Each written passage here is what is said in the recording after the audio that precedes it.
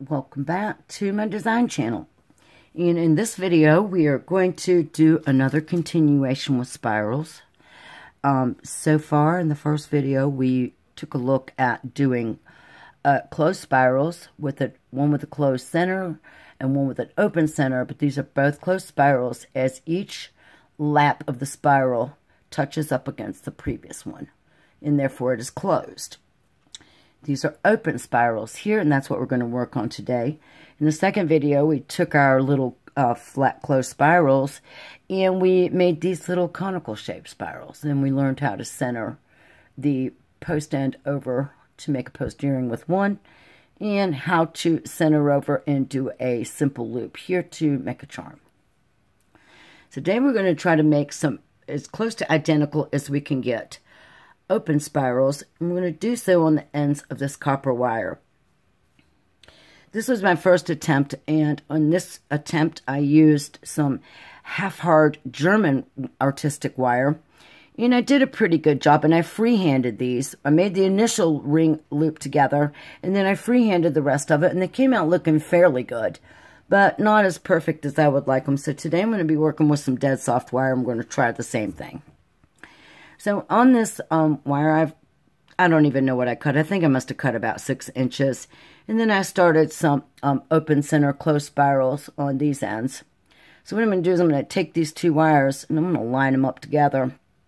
And I'm going to try to create 2 identical open spirals on the opposite ends. So I've got my 2 wires, and I'm going to line them up. Then I'm going to take my round nose pliers, and if you need to see the materials and tools that we used, head back over to the basic flat spiral and you will get all of that information there, or you can go over and check out this corresponding post on my website that's going along with all of this wire working basics. So now I've got my 2 wires together. I'm going to go ahead and start my 2 wires. I want the same size loop on this end, so I'm going to get out my multiple step pliers here. Because basically if I use these pliers, one of my centers is automatically going to be bigger than the other. Whichever wire is closest to the handle end of these pliers, because of the tapered end on the barrel, one's going to be bigger than the other to start with. So we're going to use these ones where the barrel is the same length all the way, the whole length of that barrel. And I'm going to grab my wires in the pliers just like this. I'm going to rub my finger over and make sure I can't feel anything poking up, and so we're good.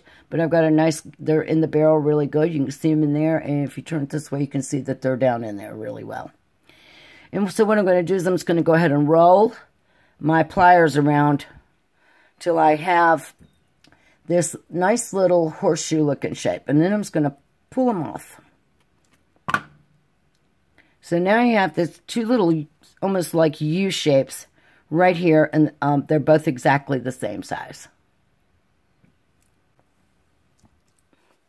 So now I'm going to use this end right here where I've got this other little spiral. I'm going to hold on to it down here. I've got this in my, put the little small barrel right back in the loop. And I made sure that the 2 loops are on the exact same plane of my pliers here. Let me zoom out just a little bit. You can see that both of the hoops, or both of these little loops, run on the same plane.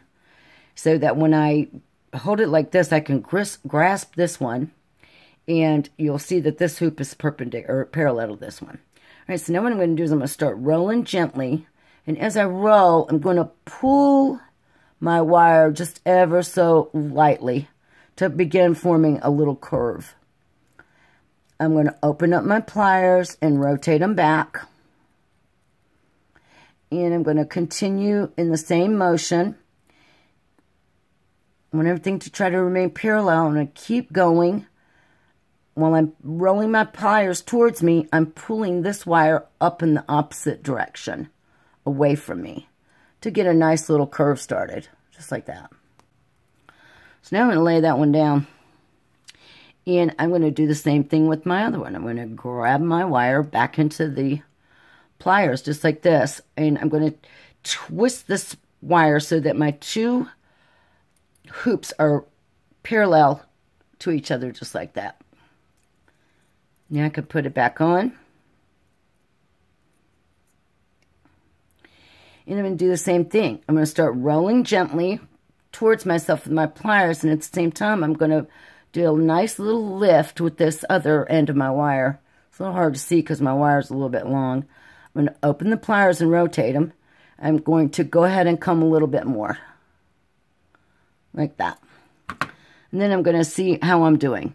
So this is how you're going to, it's going to be like a little bit of trial and error to get your both of your components looking exactly the same. So this one's a little bit tighter. So what I need to do is come back a little further on my wire down here and bring this one in. So I've come down a little further and I've pulled this one in pretty close to where they look almost the same.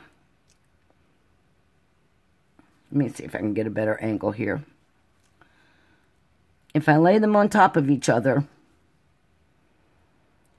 they're pretty close to being the same. And that's what we want.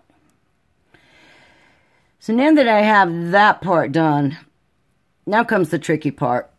And it's just basically it's a back and forth between your two components until you can get them to look as close to identical as you can get them. So now I'm just going to grab with my flat nose pliers that I put this tape on. It doesn't really matter. They don't have to have tape. I'm using copper. And now I'm just going to hold on to my loop. I'm putting the loop in the center. And I don't have a whole lot hanging out or anything. And I'm just going to bring this wire kind of over the top like that. I'm going to do the same thing with my second one. I'm going to grab on, and I'm going to start bringing this wire over the top. And because my wire is nice and soft, dead soft wire, if I mess up, which I just did, I can bring it back out, and I can make some adjustments. And if you really mess up, you can just bring it all the way out and straighten your wire with your nylon jaw pliers, which I pretty much messed this whole thing up.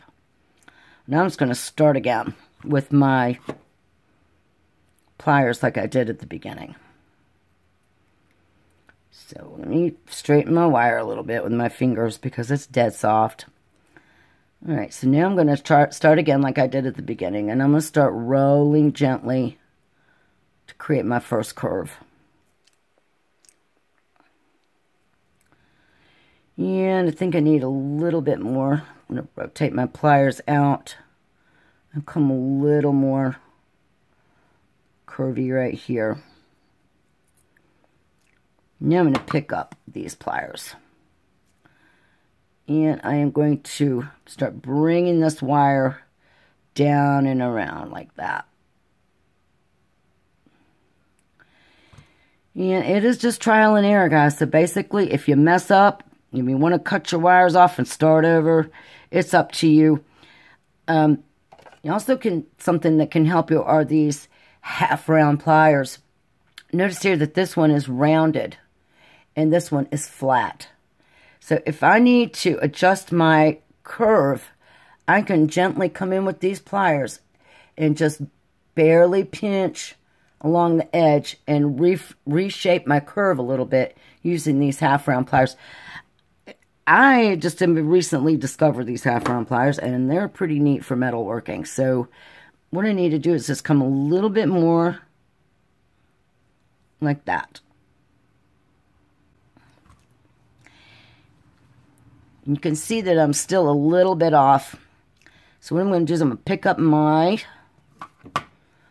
pliers here that I made my initial hoop with. I am going to put these two together, side by side. Hopefully, that's what I'm going to do. And I'm going to try my best to shape them up and make them a little bit more identical using these half round pliers. I'm going to put the curved side on the inside of my curve. And then we'll bring them around just like that. So now you can see that my curves are looking pretty good. And they're looking really a lot more identical. And these little pliers are just a miracle worker. So now I have this really nice curve going on on both of my wires.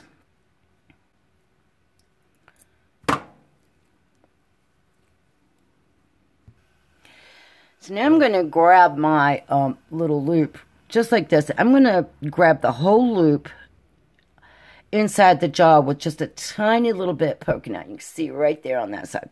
Then I'm just going to start bending my wire up and around. But I want to be able to see how much of a gap I'm leaving. And so what I'm doing is I'm leaving just like, I'm going to say almost like between a 1/4 inch or so of a gap. Right there, between those two wires. Then I'm going to take this out, take my pliers off, I'm going to open them up, and I'm going to bring my pliers back around, and I'm going to keep going. And I want to try to keep that gap relatively the same as I work along. Open my pliers, clamp back down, still leaving just a bare little minimum of that center spiral showing so I can see where I'm going. Bring it around till about the same amount, roughly, you know, 1/8 inch, 1/4 inch, whatever you decide you want to use for your gap space, just like that. And then just keep working, keep rotating and pulling the top wire around. Just a few millimeters at a time. Open, come back down,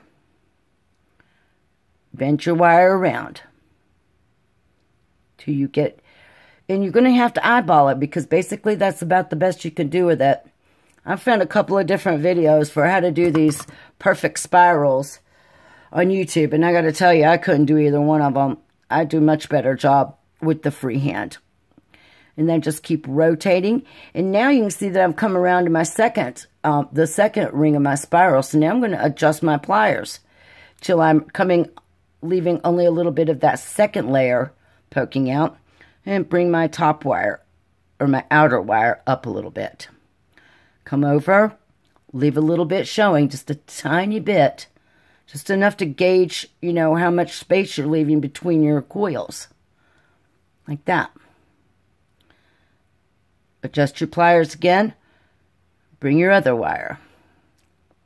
And keep doing that gently and slowly until you come around and you have your open spiral as big as you want it.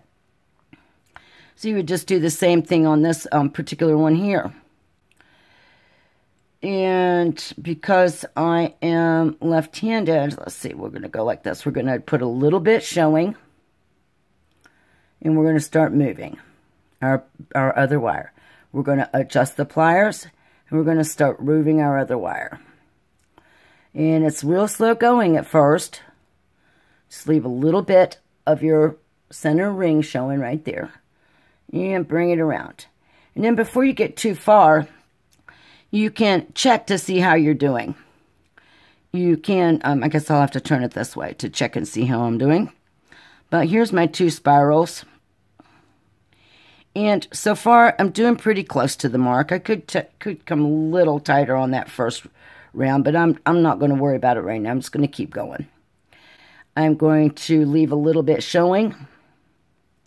And I'm going to try not to mess my wire up. I'm going to use the natural curve of the wire, and I bring it around to about a 1/4 inch. I'm going to adjust my pliers and bring around to about a 1/4 of an inch. And I'm just going to keep working in those small little increments and try to gauge the gap between my spiral layers, just like that. And adjust my pliers, work a little bit, open the pliers up, move your center ring in, and just keep working in this manner. Now this one seems to be getting a little tighter than the one before it. So what I might want to do here is I might want to stop, and I'm going to grab this spiral with my tape pliers like this. And I'm going to give this wire a little bit of a straighten. With my nylon pliers, if I need to, I want to get this little kink out here. I'm coming around. I'm trying to make a natural curve in my wire anyhow, so that when I come back around, it's not going to give me such a fit. So what I'm going to do is I'm going to start over. Straighten my wire out a little bit. I'm going to come down and leave that little gap, or that little piece poking out. And then I'm going to just gently turn. I'm going to open my pliers and adjust my loop in the middle. And I'm going to gently pull. I'm going to adjust my component here in the pliers. And I'm going to gently pull. And like I said, it is basically, this is the only way I've found to do it, where you can still get a pretty spiral, and they're pretty close. Just keep working along. If you get frustrated, throw your wire out and get a different piece and start over. You can always adjust the center loop out a little bit at the end if your initial roll is too tight. Just keep working at it.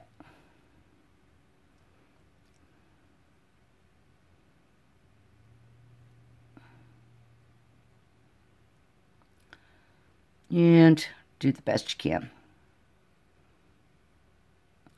And if I were going to make something out of this, at this point I would throw this one out and start over, because I've already adjusted my wire so many times that I'm getting a little bit of a U shape.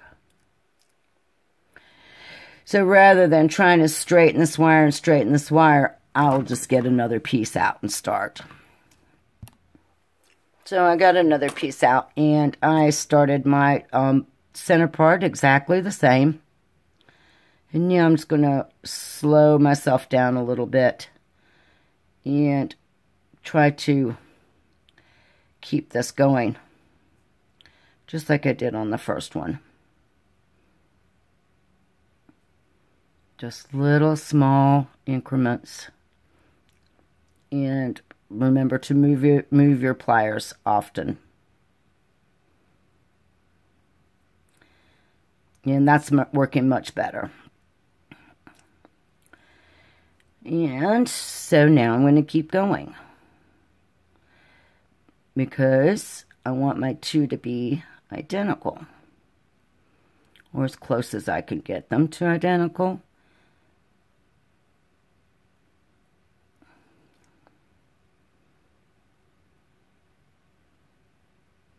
Notice how I keep adjusting my pliers.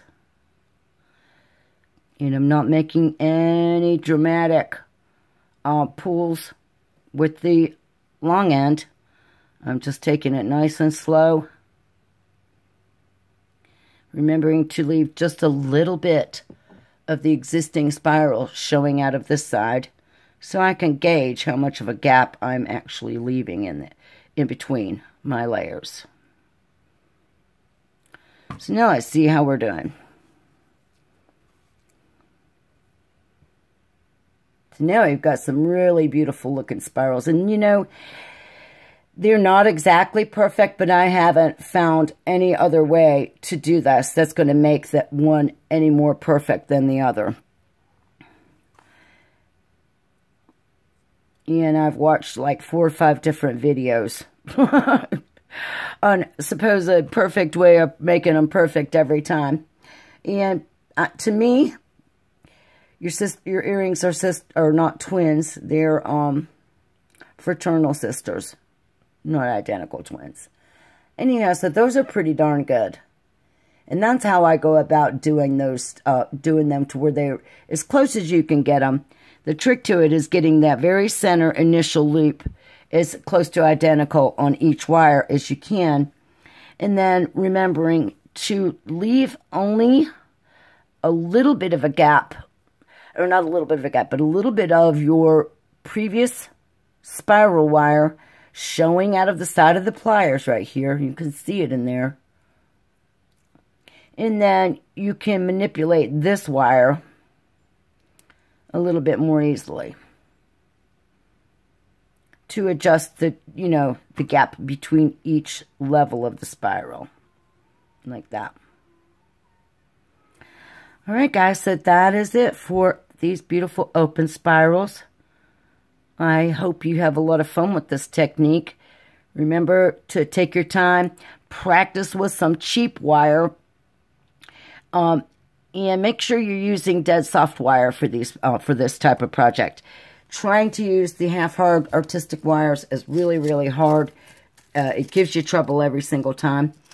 dead soft wires. You can find dead soft wire over at these artistic wires. You can get them at Walmart. You can get them at Hobby Lobby. You can get them at Michael's. You used to get them at AC Moore, but AC Moore is no longer with us.